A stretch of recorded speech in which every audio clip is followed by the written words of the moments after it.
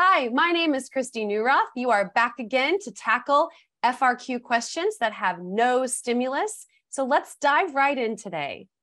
Before we get started, let's go over a couple of important reminders for FRQs with no stimulus. If you'd like to join in with me today and tackle the question that I'm going over, you can download a PDF copy and work right alongside me.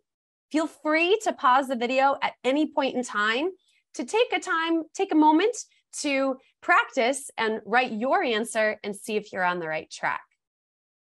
As we're tackling FRQs with no stimulus, we will always remember to read the stem carefully.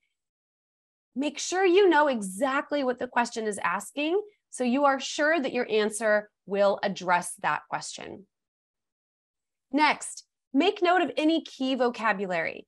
That's going to give you a hint of the kind of terms the AP graders will want to see in your answer. Next, take time to annotate the question. You are going to see me doing that today. I'm going to practice that with you. So you'll see what kind of words or terms I choose to focus in on. When you're doing your AP test or you're writing your answer, you can do this through underlining keywords or maybe starring a key concept you want to come back to, or even circling a key concept you don't want to miss. Next, be specific in your answer. The more specific you can be using key vocabulary or real-world examples, the more you'll show that you really know your stuff. And finally, pay attention to the verbs.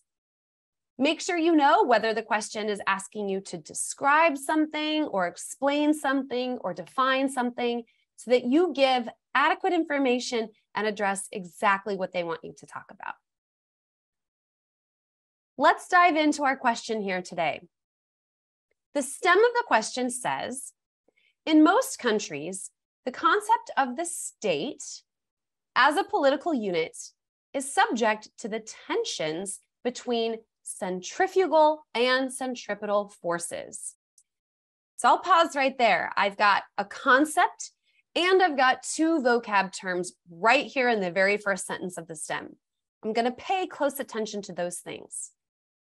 Jumping back in, governments are often challenged by the devolutionary factors, another concept here, more vocab, that challenge state sovereignty. So if I take a step back here, I notice that this question is all about what makes a state, centripetal and centrifugal forces, devolutionary factors, sovereignty. I'm telling myself this question is going to be all about Unit 4 and political geography. So taking some time with the stem helps me focus on what is the overall concept or overall unit that I'll be addressing for the most part in my answer.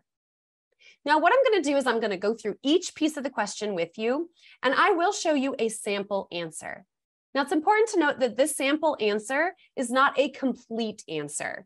For the sake of space and time, I'll just give you some key concepts you could potentially discuss when answering each piece of the question. So let's dive in with part A. Part A says, define the concept of the multinational state.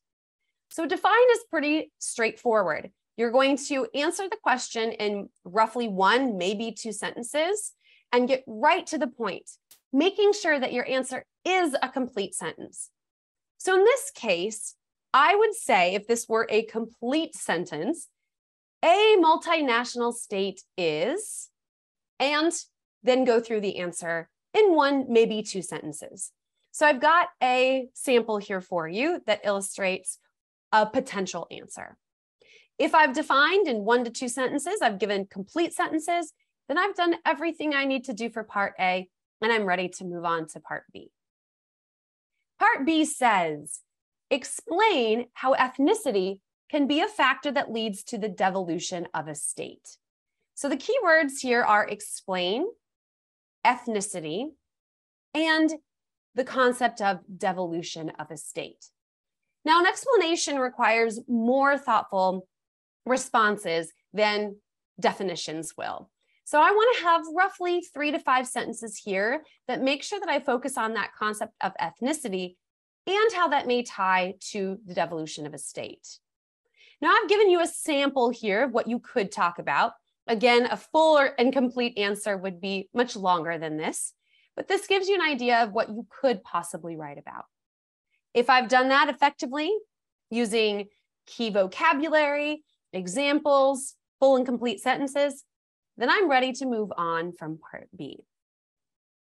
Part C, explain how communication technology plays an important role in the goals of devolutionary groups and democracy movements. There's quite a lot going on here. You can see that when I annotated this question, I focused in on several things. Communication technology, the fact that it's an explain, goals, devolutionary groups, democracy movements. So my answer needs to address each piece of that. Now I'll provide a sample answer for you here.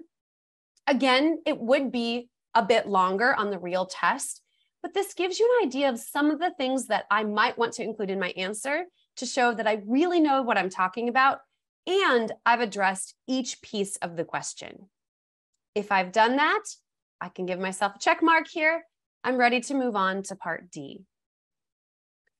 D says, explain one way governments use communication infrastructure to limit the capabilities of devolutionary groups and democracy movements.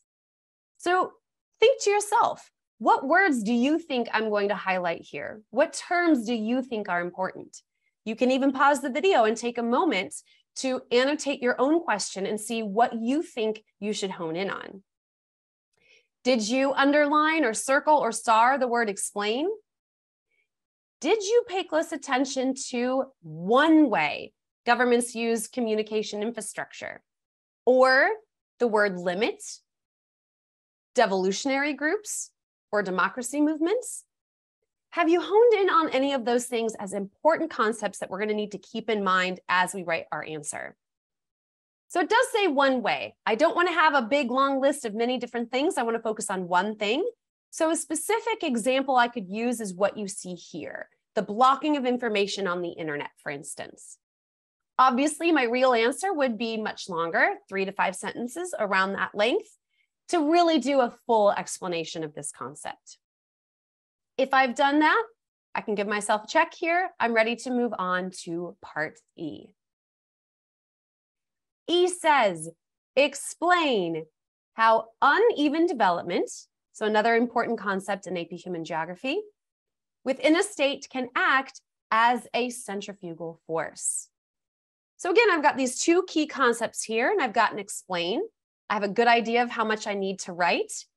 So I might include something like one part of the country being neglected economically and how that can make local residents resentful. I would build on this with some specific real-world examples, perhaps, and make sure that I've got a detailed explanation that includes the how. And I might even have that word because in my answer, which shows I'm explaining how something happens, how that uneven development acts as a centrifugal force. If I've done all of that, I can check mark part E and move on to part F. F states, describe. So we've got a different verb here. It's not yet another explain. Describe one centripetal force that governments can use to promote the state as a nation. So I've turned now to centripetal force. This is why it's really important to annotate the question, because you've just been talking about centrifugal forces, and you might be tempted, or you might even be so focused on that you answer the question incorrectly because you haven't focused in on the specific term that they're using here in part F. So annotating can be a way to make sure that you don't miss those nuances between words that look very similar. A sample answer here might include the specific items I have listed, things like folklore, sports, holidays, military, traditions. Using those things to promote political nationalism could be a potential answer. Now, again, you've noticed I've included some specific information here to show I know this information at a college level which is exactly what they're looking for. If I've done that, then I can check mark part F and move on to the final piece, which is part G. Part G says, for a multinational state facing the realities of devolution. So I'll pause there. We're focusing on multinational states. We're focusing on devolution. I'm going to compare. So this is a new verb here. We haven't had this yet. It's buried here at the very end. We are comparing the choice to create an autonomous region with the choice to maintain a unitary state. Notice that it seems like the most difficult part of the question is here towards the end. Sometimes that happens. So think of it as a good thing. You've already worked on this question for A through F. So you've had some time to really think about these concepts of states and devolution and unitary states and autonomous regions. All of that has been floating around in your mind here as you've written the rest of the question. So don't be worried if the end gets a little bit more complicated. They want to see, can you take your knowledge to the next level? Now, comparison is going to take more time and more effort than a simple definition. It may even take more time than a description or an explanation. So give yourself adequate time and space on your page to make sure that you address both pieces of the comparison. Just addressing one isn't enough to answer the question. So the choice here is between autonomous regions and unitary states. So my answer sample here, make sure to address both. And I would obviously have written a bit more on this if it were a full, complete answer to really address that full comparison. But hopefully this gives you an idea of the direction you may want to go with your answer. Well, now that we've finished part G, we are here at the end with my final thoughts for today. So here are some things to think about as you tackle these FRQs with no stimuli. First, don't forget that success comes when you take time to understand the question. The most common mistake I see with students is that they jump right in, they're so excited to show what they know, and they don't really take the time to understand the question.